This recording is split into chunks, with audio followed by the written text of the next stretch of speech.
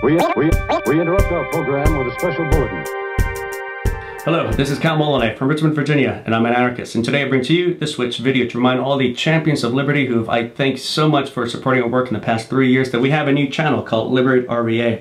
That's where we're uploading our new content. That's where you'll find the new Spreading Anarchy series to show you the most efficient way to spread the message of freedom. You'll also find the News from Underground. You'll also find the Hate the State, the new series called Propagandists, in which we dissect the lies and bullshit that is the matrix of the state all around us.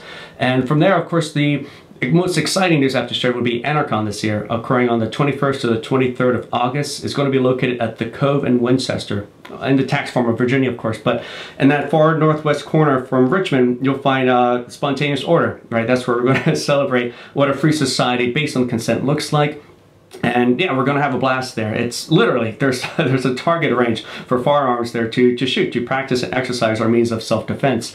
And with that, if you haven't found a community to call home, look us up, send me a message. We'll be more than happy to invite you over to our home to visit, to stay, to check out the city yourself. And perhaps maybe this is the city that you've been looking to call home. Perhaps it's Richmond itself. And we look forward to working and liberating, the tyranny that is government to finally achieve real freedom in our lifetime. So with that, you guys take good care, and I'll see you guys at the Liberate party.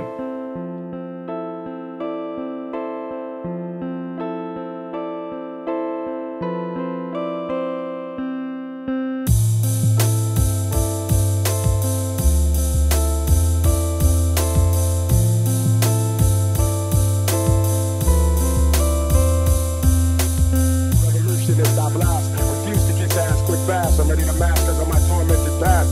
Swallow the pain, follow the mental terrain. It takes a hell of a man nowadays to maintain garments bloodstained, face bruised and battered, eyes reflect agony of dreams that were shattered. It never mattered to the so-called general public about my nation's situation and how we rise above it and then other.